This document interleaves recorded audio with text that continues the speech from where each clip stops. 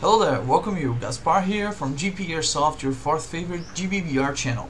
So today I have a very special video for you guys, which is the review of the MWS GBBR from Tokyo MARUI MK18 Mod 1. This is supposed to be the greatest GBBR ever that was created, and I finally got my hands on one.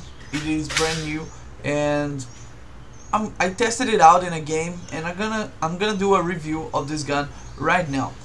Shout out to my buddy Vinny, because he gave me this gun so that I could test it out, and I got this gun brand new. I got it before him. He allowed me to test it and play with it and record this review. He asked me to not go very deep into this gun, so I'm not gonna open it too much, but I got a great idea of how it is. This gun is a replica of the MK18 Mod 1.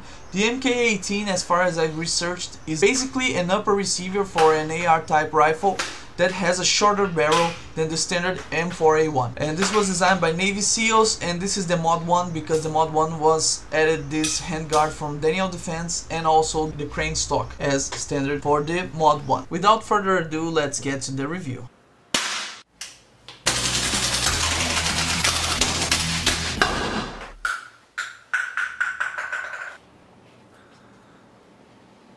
Let's open the box. We already have the gun exposed to us. This came with an extra 20 round mag, and it is pretty hard to get mags where I'm from, but this is what we got to play and test. Also comes with a little box with some BBs, and also another box that is just a cover, and you have an extra flash hider on it. Full metal, very nice flash hider.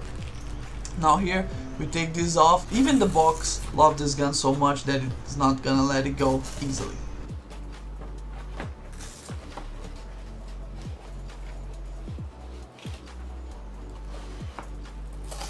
Okay, now let's get the black cover off, because I see some things behind it. And as we can see here, we have the speed loader that is not that good. We have manual of instructions. You have a little tool that is supposed to adjust your front sight, and we're gonna get into that a little later. First things first, let me tell you why I exchanged the flash hider.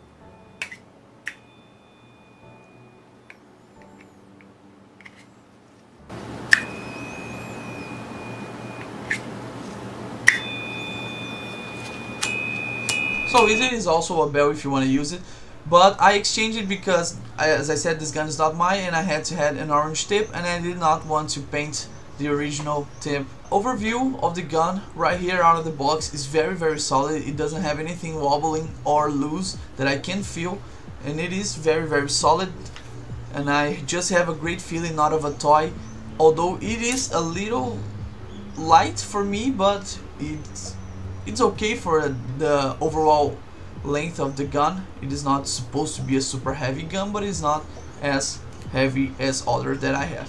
Okay, the magazine has a little trouble going in, maybe because it is brand new and needs a break-in period, but it is okay. The charging handle here on the back opens the ejection port, and this one right here, it is stopping halfway because it has a little foam here that's supposed to protect from hitting the side of the gun and protecting the paint, although I don't think this gun needs protection on the paint. And it locks open. You have the bolt release right here, or you can just pull on the charging handle again to release the bolt. Okay, we have here the forward assist is working, and once again I say that I do not need it, especially on airsoft, but it's very nice to see that they have the attention to details to have this work. Now testing, every time that I shot this gun, it locked open.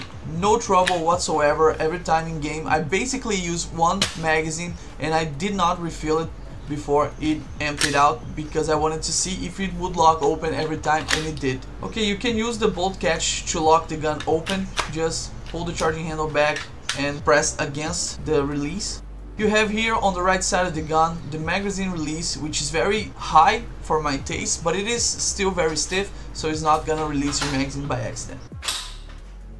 You have the stock here, is a crane stock. I know a lot of people don't like this stock, at least here in my country, but it is the original stock that came with the Mod 1, and you have a little cap here on the back that you may be able to unscrew and store some things.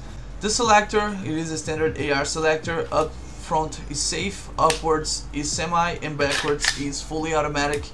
And as always, you cannot put it on safe if the gun is not cocked. And I say as always, but there are some guns that allow you to do that. Okay, now here is the manual instructs. You're supposed to fill in the gas in this exact position. You cannot put it like this or other way, because it is supposed to be filled like this. I could not fill it with this adapter that I have. Maybe my adapter is bad because not my AK and not this gun from Tokyo Marui I can fill it. So I'm using green gas here, and we can see this magazine has the same system that my AK does.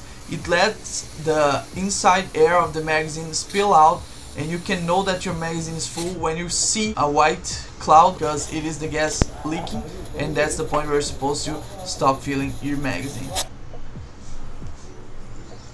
Okay, now here on the back you see the tab for the bolt catch. I do not see any dry fire mode, so if you want to dry fire this gun, you're gonna have to hold down the bolt catch.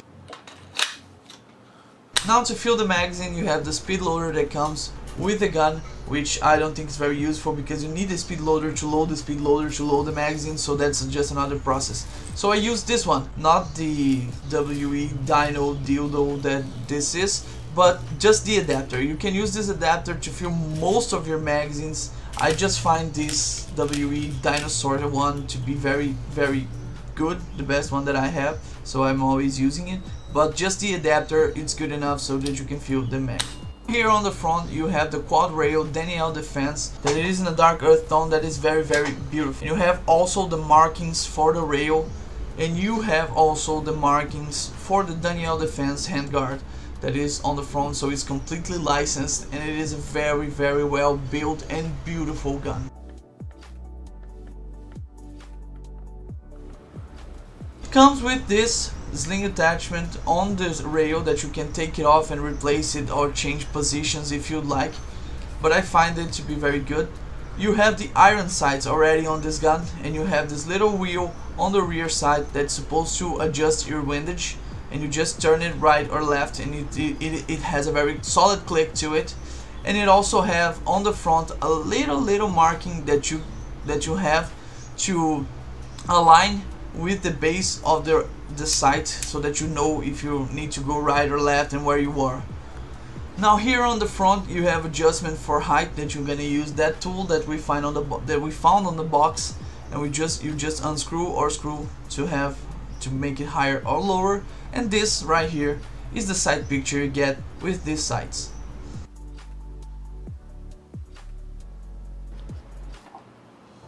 Okay, let's weight up this gun. This gun is about 2.5 kilograms or about 5 pounds. The magazine weighs on 16.2 ounces, 458 grams. The gun with the magazine is about 3 kilograms or 6.5 pounds. The smaller magazine weighs 11.6 ounces or 330 grams. Okay, so let's get to the magazines. I found something out that you guys may be able to hear right now. There is something in there that just rattles. I don't know what it is. I did not get to it, but it doesn't make any difference. I just found that out and I thought it was worth mentioning, but it doesn't bother me in any way. So that's just a characteristic that I found on this gun, and it is not broken because it is brand new and both did.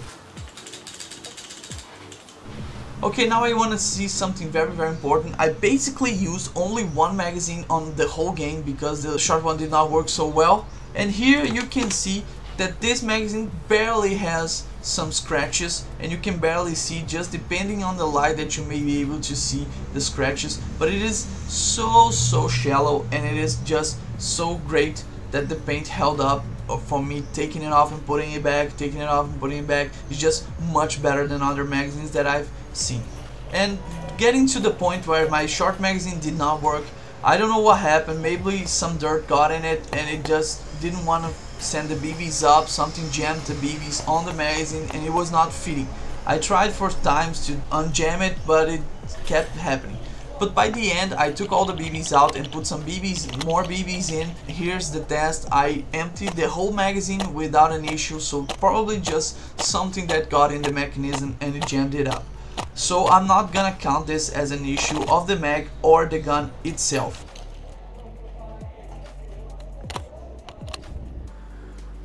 Now opening the gun up, we're gonna be able to see the sear. Like I said, my friend told me not to go too deep into this gun, so we're gonna just field strip it. Now here on the back you have the buffer, and the buffer is very light, 24 grams or 0.8 ounces. And maybe it is a reason for the lighter recoil, but I can barely feel that it is lighter. It is just so good. This gun works very well. Now we can see the trigger mechanism, and we can see that it is inside of a box that, just like the WE, that is not exactly like the WE, but like it has a trigger box, and it is not even close to something that is a real steel trigger mechanism. Now here you have your hammer, that is just how much it pops up, just this little bit. And you have the bolt catch. As you can see, the bolt catch pushes up on a little plate right here that catches your bolt. And for those who have a problem with this or just want to upgrade, BevTech has this plate for sale in titanium. So if you need an upgrade to this, just buy the BevTech. Bada being said that it works flawlessly. So here we can see where this plate catches. And this is a very good design, and we can see here on the bolt that it has some different things to it. As you can see all around it has some bearings, it has some rollers. It is just very different, and I believe that this was because Tokyo Marui decided to make the best version for a gas blowback, not just mimic the real steel trigger. So here I'm gonna compare it with my KWA. I know you guys hate KWA, but my KWA trigger mechanism. We have here the hammer that is much more like a real steel version of this, and it has all the parts in there, and the parts are locked into the receiver itself, not just the box, so it is more realistic, and that is not a demerit, but I just wanted to point it out. And I'm not very fond of that, but like I said, I think Tokyo Marui did this system, optimizing it to be a GBBR, to the limitations of the toy and everything. So and they did a great job.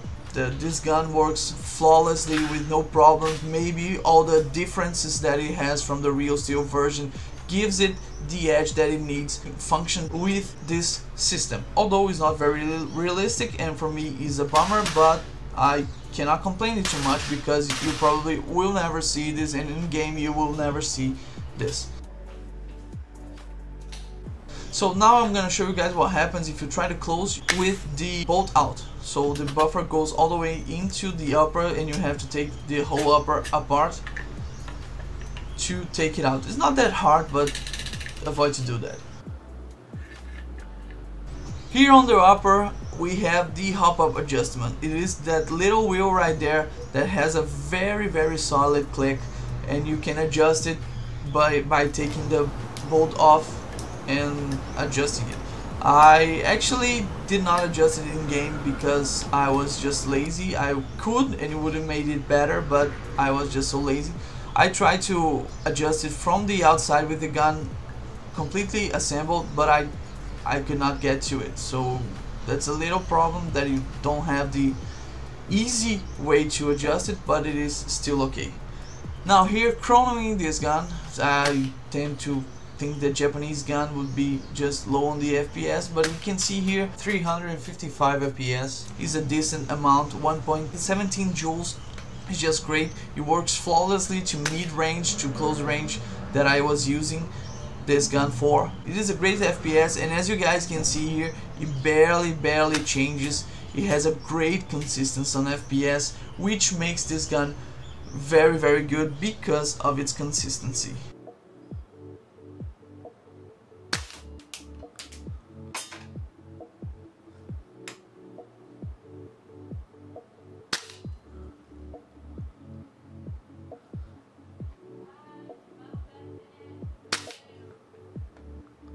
I have heard all throughout internet that this smaller magazine is not great for the M4 or even the Type 89 by Tokyo Marui GBBR, but the Type 89 has some holes on the side to actually on the reel still show how much ammo you still have. But this one here, it did not have much problem. I used it, like I said, just a little bit because I had trouble, but probably just something that got in there and jammed it. And this small magazine is still okay for this one, since it is the MWS M4 magazine, not the Type 89 magazine, because I've seen that it had some trouble. And I tested out the full auto on this gun, and it is very consistent. I just tested once, but since the FPS is very consistent, probably the full auto consistency comes from that. Okay, so now we're gonna go into pros and cons on this gun. Starting off the bat with the full auto thing, the consistency on this gun is very good. This gun is very consistent, has one of the most consistent FPS that I have ever seen, and this gun locks open every time. I did not have once that it had a problem, and it works flawlessly, and I loved it. The paint job on this gun is just amazing because it didn't have any scratches. I didn't have anything here that just got scratched or anything. The magazine itself held up pretty good by me taking it off and putting it back.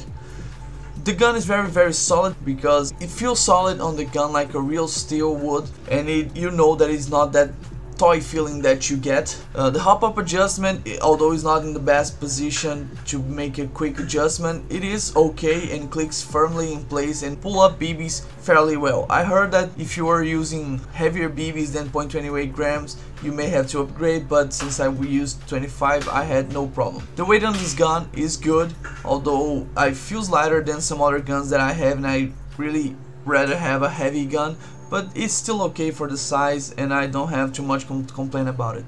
The FPS was good, like I said, it's fairly consistent, and 355 FPS, it's very good for a gun this size to its purpose of being mid and even a little bit of a long range. So I had some issues trying to find something bad to say about this gun, and right off the bat what I have for you guys is that it is expensive, but it delivers a very great product, so you have that. The trigger mechanism not being realistic is a bit of a bummer for me. I know that I'm nitpicking here, but I like it if the gun copies as much as they can from the real steel version. And well, probably not a worldwide thing, but here it's pretty hard to get magazines. I have a difficulty trying to import them, and we don't have it available on my country, so this is a problem for me here. But it is probably not a problem worldwide, but I just thought I'd mention it. Is the Tokyo Marui GBBR MWS the best GBBR ever? Well, yes. It is very good, it lives up to its reputation, it is very good, works flawlessly, shoots well, gives a great feedback, feels amazing, the paint job is awesome. I do not have enough things to say about this gun. This is the best GBBR AR that I have ever had.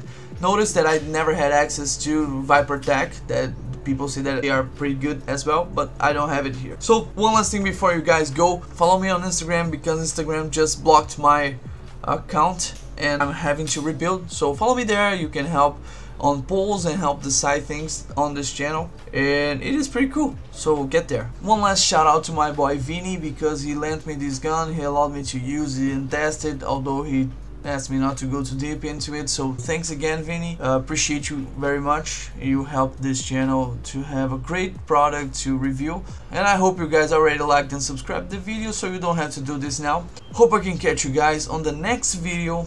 See you around.